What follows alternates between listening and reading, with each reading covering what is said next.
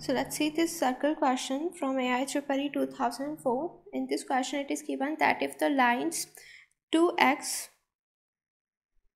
plus 3y is equal to minus 1 and 3x minus y is equal to 4 lie along diameter of the circle of the circumference 10 pi, then we have to find the equation of the circle. Okay, so these two equations, suppose this is equation number 1 and this is equation number 2, are the equations of the diameter of the circle.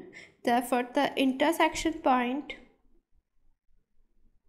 of these two lines will be the center of the circle. So intersection point of these two lines is given by 1 comma minus 1. So 1 comma minus 1 is the center of the circle.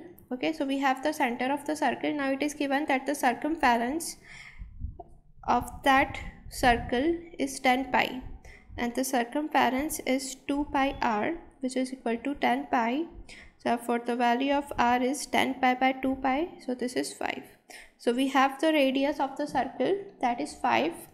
Okay, now we can find out the equation of the circle, that is x minus 1 whole square plus y plus 1 whole square is equal to 25. Okay, so this is x square plus y square minus 2x plus 2y plus 2 minus 25. So this is minus 23 is equal to 0. So this is the equation of the circle. Therefore the correct option is option number 1. Alright.